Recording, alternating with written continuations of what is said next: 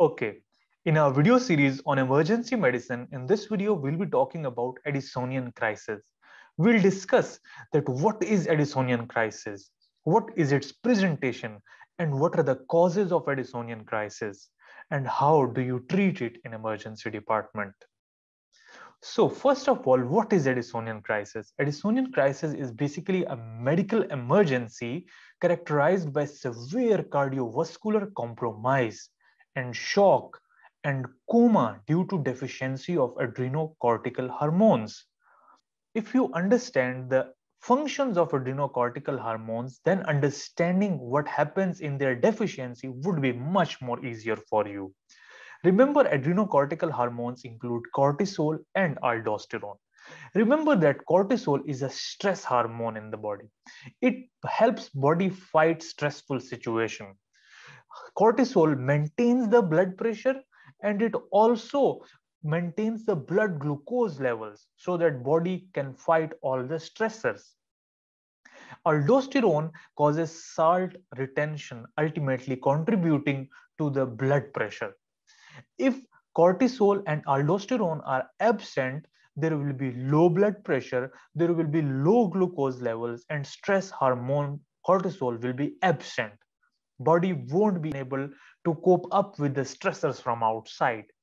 If there is low blood pressure, it would lead to shock and cardiovascular compromise and ultimately coma. So, Addisonian crisis is a medical emergency that needs urgent medical care. The presentation would be that patient would be in shock. Patient won't be able to maintain his blood pressure and patient will be developing postural hypotension. How do you check postural hypotension? You check the patient's blood pressure while the patient is lying down. Then you ask the patient to stand up unsupported for at least 2 minutes. And after that, you again recheck the blood pressure. And there will be a major difference in the blood pressure when the patient was lying down and when the patient was standing up, because this maintenance of blood pressure depends on these stress hormones. Other than that, patient will have increased heart rate. Since there is hypotension, to maintain the blood pressure, heart pumps more, resulting in increased heart rate. There is oliguria since there is shock-like situation where the kidneys are not receiving enough fluid, enough blood. Therefore, there will be no urine production, very less urine production, resulting in oliguria. And patient will be confused and comatose. Other than that, patient can also develop hypoglycemia due to the lack of cortisol. Lack of cortisol leads to lower fasting glucose level. When you check the fasting glucose level, these patients will be having very low fasting glucose levels. Even some diabetic patients who develop Addisonian crisis, all of a sudden these diabetic patients get very good control of diabetes even without insulin, without medications, or sometimes they even go into hypoglycemia without using medications. So that is Addisonian crisis.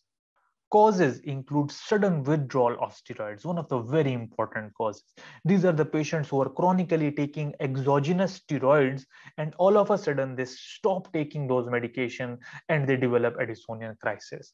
Basically, exogenous intake of steroids suppresses endogenous production of cortisol. Exogenous intake of steroid suppresses the endogenous production of cortisol from the adrenal glands. Those adrenal glands have now atrophied. There is no endogenous production of cortisol since the patient was taking cortisol from outside and there was a negative feedback mechanism to the endogenous production.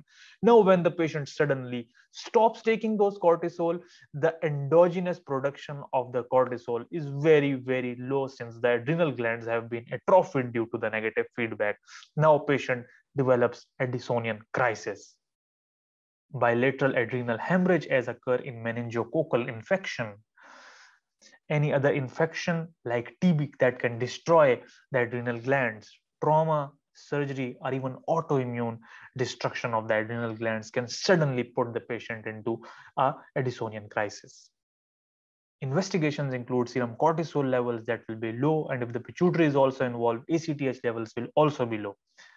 Serum electrolytes will be as such. There will be hyperkalemia with hyponatremia.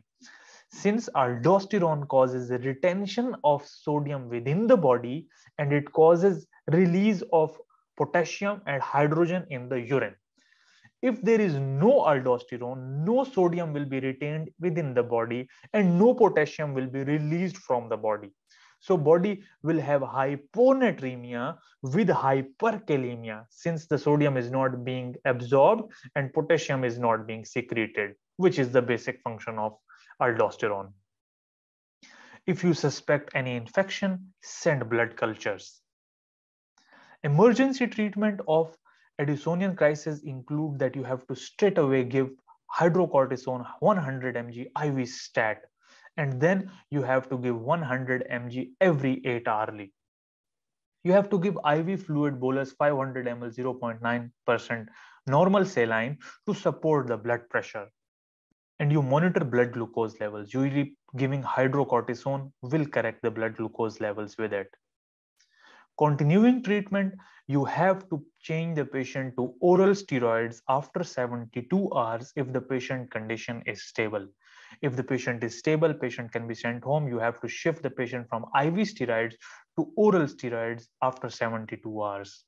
Fludrocortisone can also be added.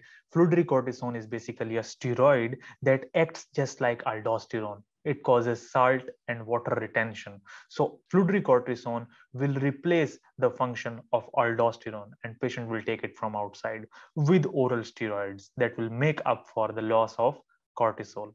So this was all about Addisonian crisis. In summary, we talked about Addisonian crisis in which there is deficiency of cortisol and aldosterone leading to lower blood pressure and lower glucose levels. Other than that, patient will be in shock and hypoglycemia, sudden withdrawal of steroids being the important cause. Investigations include cortisol, ACTH level, serum electrolytes that will show hyperkalemia with hyponatremia.